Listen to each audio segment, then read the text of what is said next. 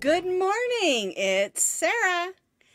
Welcome to my live video chat, or as some say, live with Sarah. I've been thinking about changing the name from Live with Sarah to Coffee with Friends, or maybe Crochet Coffee with Friends, or Coffee and Crochet with Friends. I haven't decided yet. Maybe you can tell me what you think. Sometimes saying Live with Sarah can be just a little bit confusing when I put it over on YouTube. And so that's why I've been thinking about changing the name. So I like the idea of Crochet Coffee with Friends, or Coffee with Friends, or Crochet with Friends. You can let me know what you think. Good morning, everyone. Carol, Nicole, Susie, Alicia, Karen, Dana, Karen Huff. I'm so glad you're all here. Linda. And we have a lot to do today. I'm real excited to announce all the winners from our prizes last week. I have to tell you, we had quite a few people that entered. And so last night I was putting them in to the random generator, and the names were coming up, and it was so fun to see some of the familiar names that were winning some of these prizes, as well as some of our new YouTube and Facebook peeps. I'm so glad that you're all here. Now, if you'll notice, I'm wearing my new glasses. They're supposed to be glare-free, but I'm going to take them off because I don't need to wear them all the time. I just want you to know that I'm looking at you. I see you. I see you. All right, I'm going to go ahead and pop those off for now. I'll put them back on later when I need to see something close. Well, I had a wonderful birthday celebration last week. We had so much fun on the live video. And then my granddaughter came over. She's 6. She wants to be the next baking challenge on the next kids baking challenge, but she's not old enough just yet. But she made a cake. We did this together. We did a purple vanilla cake, and she made 3 buttercreams. We did a pink, we did a teal, and a purple. And then we put the purple in between the 2 purples, and then we did all kinds of frosting on top and sprinkles and all kinds of fun. And it also was yummy. It was just vanilla, no special flavors, but it was a lot of fun. And she's 6, and let me scoot this down so I can say hello to people. But she knows all kinds of baking techniques. She's always giving me hints. All right, let me see here. Here's Tammy and Marlene and Susie and Dawn. Teresa K, Rita, Karen, Tammy again, and Carol, Jennifer, Susan, Julie, and Tina Louise. All right, let's clink in. I want to show you my new mug, or my new cup. Clink in. Isn't that pretty? My granddaughter gave this to me for my birthday. Well, it was kind of funny because when they came over, my son's like, because, you know, he's like 30 years old. And he said, I picked that cup out, Mom. And Zoe, his daughter, said, I did. So it was kind of fun. I love the cup. All right, now what we're going to do is I want to make sure everybody's in here before we get started with saying who all the winners are. And so what I thought we'd do first is answer a couple of questions. I've got one question really, but I get lots and lots of questions about, will you make this pattern? Will you make a video of that pattern? Is this okay? You know, when it comes to crochet patterns. So just so you know, I love to do all kinds of crochet patterns. You know, my motto is crochet patterns for people, crochet patterns for pooches, and crochet patterns for fun. And so what we're going to do today is answer what kind of patterns I won't make. And there's 4. Number 1, I don't do crochet pattern videos of other people's patterns without permission. I've done a few that they have asked me to, like my daughter or something like that, but I do not do other people's crochet patterns. It's just an ethical thing. I don't know that it's legally wrong or right unless the pattern is, of course, copyright. And some people have done mine without permission as well. And I don't like that. I would rather do my own because they always, I don't know, not going to go there. But anyway, I don't do other people's crochet patterns that they have written without permission because to me, it's just ethically not correct. All right. The second one, I'm going to put my glasses back on. The second thing I don't do is what I call inappropriate patterns. And inappropriate patterns really has to deal with things that are of a sexual nature or something like that, body part. I don't do that. If you want something like that, I'm not criticizing you if you make something like that. I'm just saying you won't find that on my channel, okay? The next one I don't do are patterns that have inappropriate language. I hate with a passion. I don't hate very many things, but one of the things I just do not like is inappropriate language, because I think it's harmful and hurtful. And I will never ever do that, ever. You won't find anything like that. I'm not saying you can't, of course. You'll just have to look somewhere else for it. That's all. The other one that I don't do is offensive patterns. And I put things like political or anything that would do anything that would be inappropriate of any kind that would be hurtful or harmful again. But also it has to do with, like, someone asked me if I would make something on one side of the political stance or the other, and I don't want that in what I'm doing. Everybody has a right to their beliefs, of course. And I don't tell you where I stand, and you don't tell me where you stand when it comes to that sort of thing. And I want to keep it out of this area. This crochet channel is all about kindness to everyone, loving yarn and yarny things, and learning how to crochet. And I'm not saying those things are right or wrong. I'm just saying you won't find them here. Okay, I get lots of questions about these things. They'll see something on Pinterest, or they'll see something maybe on Ravelry and it doesn't have a video. And what you can do, if you're looking for something and you see that someone's written a pattern, you can ask that person, do you do videos? I would like to see it, displayed out.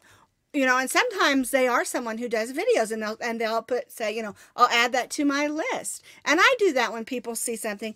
And if you go to myravelry.com, where I have not all of them, but almost all of my patterns there, a lot of them do not have videos yet. And some of them we're retesting, updating, making new videos. And some that do have videos that we did them. When I first began, like I said, I did it in such a way that it was more like answering a question rather than doing a tutorial. And so some of those we're redoing as well. So it's always okay to ask a designer if they have a video for that, because sometimes they've got lists and things like I do that I'm going through. And so I can add that to my list to get to, because I try to go with what's going on. In other words, we had Valentine's Day, so I was doing a lot of hearty things. St. Patrick's Day is coming up, so I've got some fun ways to make some crochet things for St. Patrick's Day. And I like to kind of go with that, because it's a lot of fun. And so like I said, if there's a pattern that I have on my Ravelry and you want to see a video for it and you haven't seen it, you can always shoot me a message through Ravelry or, on our Facebook page, and I'll take a look at it and see if I can fit it into the list. Sometimes I can, sometimes it, takes a while to get to it, but, that way we know as designers what you're looking for, okay? But I just wanted to answer those questions. Basically, I want to keep my channel child friendly because my grandkids watch it, okie dokie. All right, now, are you ready to get to the winners? We're going to announce the winners, and then we're going to make that little violet. All right. So I'm going to drop my camera to the other one. And if you'll notice, here's our first winner. And what I did is I just wrote their name. Now, what you need to do, the winner that will receive the pattern for this bear hat is Brenda Craig. Brenda Craig, you need to contact Kirsten Holloway Designs, and you'll need to go back. I'm going to put the link underneath this video, and you can go to that link from last week's video, and you can just click on this and tell her I won the bear hat from Sarah's birthday bash. All right. All right. Second winner is, you can pick one pattern from the Lavender Chairs patterns. Julia Cox Jennings. Again, go to last week's video, contact the designer, tell her you won a pattern from Sarah's birthday bash. All right, there's the first two winners. Winner number 3, Teresa Patton. You won a pattern from Ambassador Crochet. I've got that pushed up too high. There we go. You've won a pattern from Ambassador Crochet. Same thing. You can go straight to her Facebook page, or you can go to that video that we did last week and click on her name and just tell her you won a pattern from Sarah's birthday bash. All right, now we have Stitches and Scraps. Same thing. Oh, I said the wrong name, didn't I? Excuse me, let's back this up. Becky Cotton won from Ambassador Crochet, and Teresa Patton won from Stitches and Scraps. I said the wrong name with the wrong thing. Let me repeat that. Becky Cotton, you won a free pattern from Ambassador Crochet. Teresa Patton, you won a free pattern from Stitches and Scraps. All right, again, both of you, you can click back on yesterday's video or last week's video, or you can just go straight to their Facebook page, tell them you won a pattern from Sarah's birthday bash. All right, the next one is from Crystallized Designs. This is Terry Blackett. B-L-A-C-K-E-T-T. My handwriting's hard to read sometimes. Same thing. You can go to last week's video, or you can go straight to her Facebook page. All right, now we have Trifles and Treasures, and the winner is Connie Manning. Go to her Facebook page or go to last week's video and tell them both that you're the winners for Sarah's birthday bash. All right, let's move this down. Our last free pattern is Rhonda Leach. Oh, I left the A off your name. All right, you won a free pattern from Callie's Clips and Crochet Creations. You can go to her Facebook page, or you can go to last week's video again and click on it and tell her that you won a free pattern from Sarah's birthday bash. Now, the last winner, and I'm going to click it back up here so you can see the prize. There we go. This was the gift that we're giving away. It comes with the loom, yarn, the hook, the needle, and a fun bag. I'm going to show you the back so you can see everything. Now, you don't have to make a dog sweater if you don't want to. Look, you can even make it for a cat. It also has those buttons, by the way. All right. And the winner is, are you ready? Michelle Saliga. I'm gonna put it back down so you can see the name. There we go. Michelle Saliga. I'm not sure if that's how you say it, but it's S-E-L-I-G-A. Now, Michelle, you just need to contact me. You can either email me, or you can go to just to the messages and tell me I am Michelle and I won the prize on your birthday bash. All right. Now, all of the designers will know who won, because what I will do, I have a list, and once this video is over, I'm going to post that list so that they will know who is going to contact them. All right. Now, I've already clicked around to find out if these people are real. I had an issue a couple of giveaways ago where the person contacted me because I was the one giving away the item at the time and said they were this particular person. And I had the label all ready to go, and then I got a second one that said they were this person, and the address was nothing the same. And so I did a little checking on, and it happened that they had a Facebook page, and I got it to the right person. So that's why I'm going to be giving all the designers a list with your names on it, and they will not be contacting you. All right. You need, all of you that won those patterns, need to contact that designer for yourself. And that's why I wanted to show you the picture. Now, Violet is February's flower. So I thought it would be fun just to do that today. And this is just a really simple pattern. Better pop my glasses on so I can see what I'm going to do. And you can make these violets and wear them in a clump. You can make a pin. You can wear one. You can put it on a hat, a bag, a scarf, anything that you want to. One thing I used to do is I used to make a bunch of flowers, and when I would buy a new cardigan sweater, I would make sure I had yarn in that color. So I have a lot of yarns in different shades. I was trying to do one in green because I wanted it to look like a clover, which we'll do something like that in a few weeks. But I have about 10 different shades of green because of it. All right, so what you're going to need is 2 colors of yarn, and I'm making them purple because they're violet, kind of an orchid purple. And we're just using worsted weight number 4 yarn. I'm using an H hook, which is a 5.00 millimeter crochet hook. You'll need that needle, and you'll also need a pair of scissors. And if you want to put it on a pen, you can get a brooch pen, or you can just, what I do is I just use safety pins. That way I can move them around on different things that I want to wear. All right? All right, let's go ahead and get started. We're going to begin with a slip knot. And I'm using yellow for the center, kind of a goldy yellow for the center of the flower, because that's what violets have, is a yellow center. I'm going to chain 5.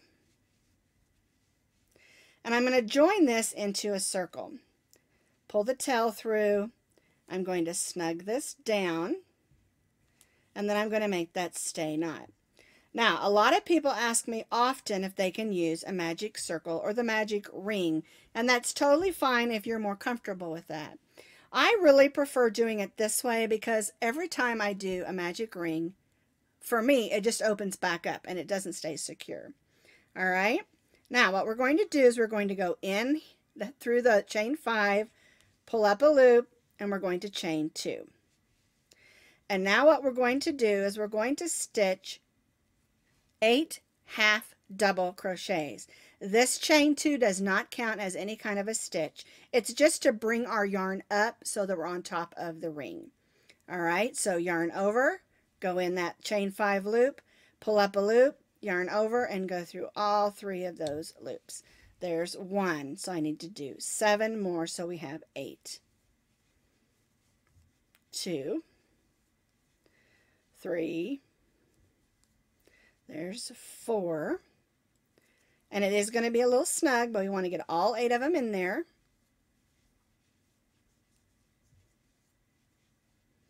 6, 7, and 8.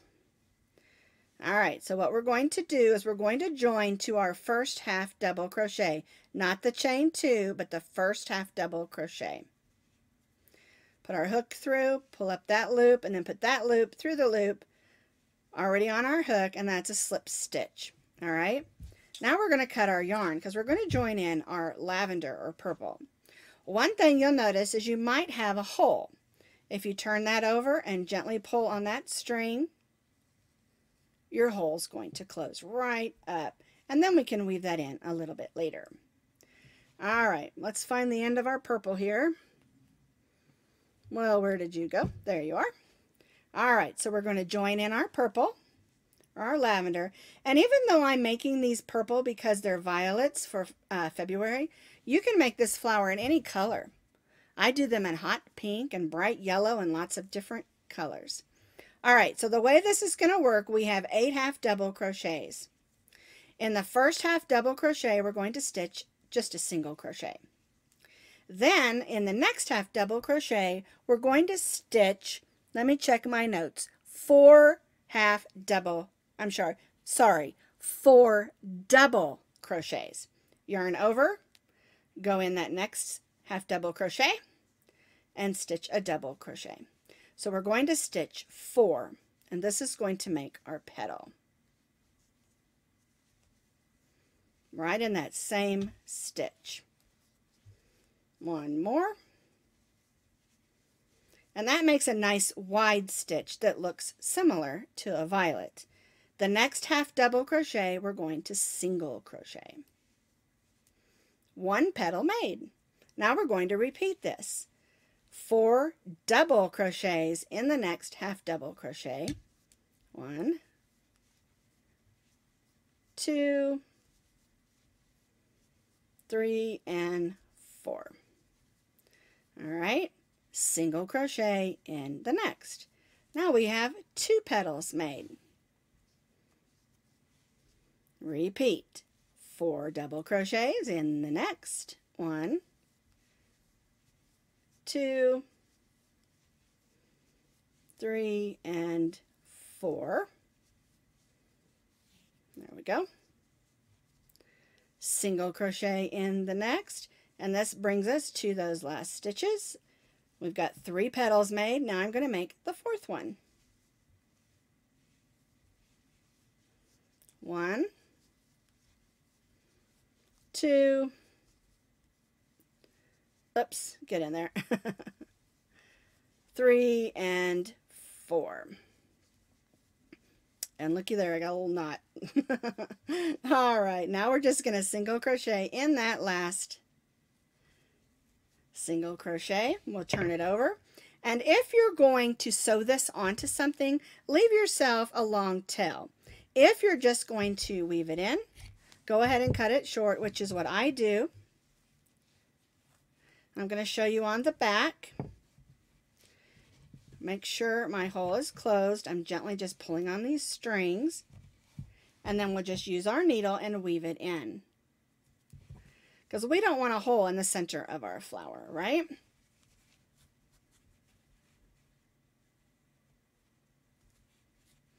Okay, and I'm not going to do all of them, but we just weave those in, and that makes a nice violet. Let me move back over.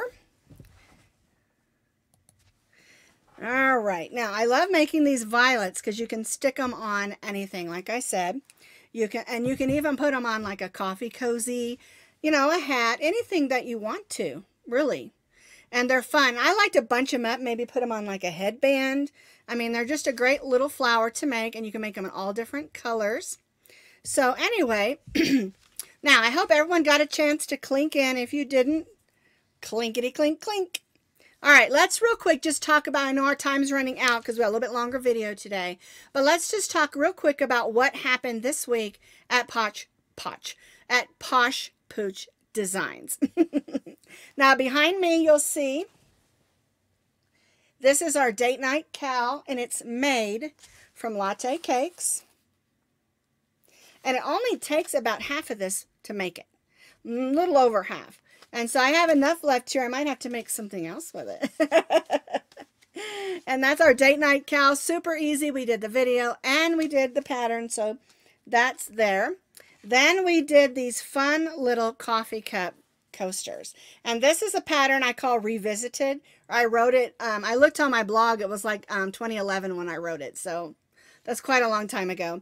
And so anyway, we updated the pattern. Added this little flower to it. It's really cute. And then we did a video.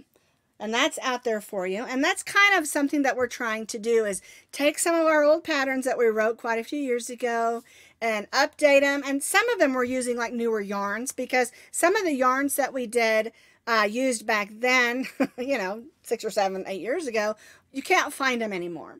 And so we're doing some of them with some newer yarns and adapting them to things that maybe you can use. All right. Now, yesterday we did square number 2 for our crochet along. We did the solid granny. Last month we did the basic granny square. This month we did the solid granny. And like I said, if you don't know what we're doing with the crochet along this year, it's called Grandtastic. We're starting with the basics, and each month we'll move into a more complicated square.